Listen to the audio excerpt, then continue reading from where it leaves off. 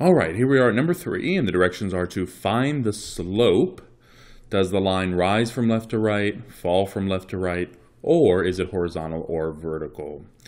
And in order to find the slope, you know that we're going to need 2 points, which we've been given. So let's go ahead and label our points. So let's label x1, y1, x2, y2. And when we have been given 2 points, we can use the slope formula in order to find a slope between 2 points. So slope is, and now we can say y2 minus y1 over x2 minus x1. And so let's just go ahead and we really actually don't even need those parentheses. We can get rid of them.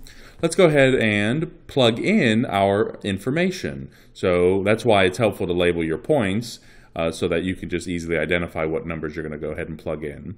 And it's helpful when you're substituting your numbers in to use parentheses, because if you have a point that is a negative, you want to be careful to distribute the negative that's in the formula.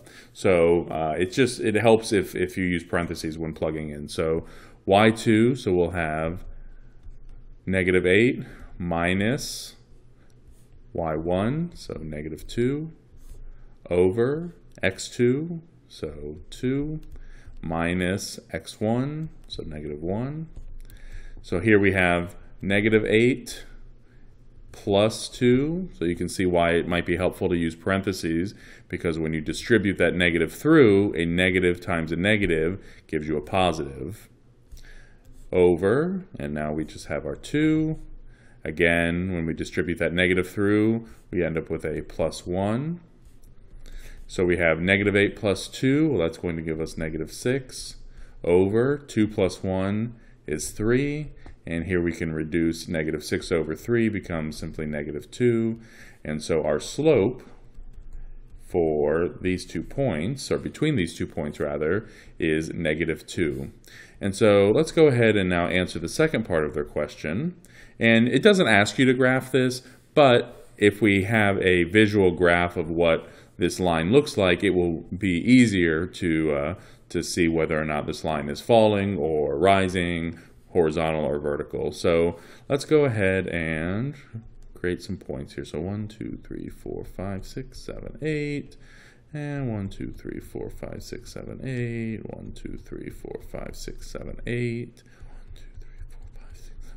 All right, and of course this is our x-axis, this is our y-axis, and there really should be arrows at the end of each of these, just so we have an accurate graph. All right, so let's go ahead and plot each of these points. So negative 1, negative 2. So negative 1, negative 2, and positive 2, negative 8. So positive 2, negative 8 way down here.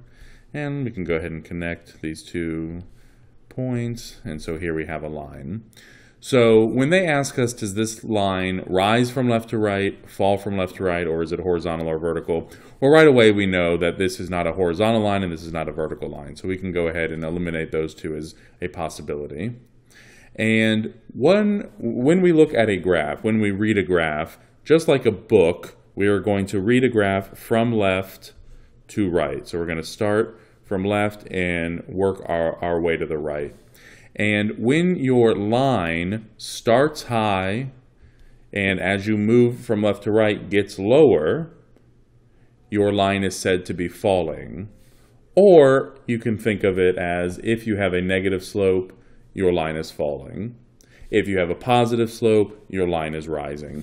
So when I say that, you really didn't even have to graph this in order to know what your line was doing. Because we had a negative slope, right away we know our line is falling from left to right. If we had a positive slope, like m equals positive 2, right away we know our line is rising from left to right.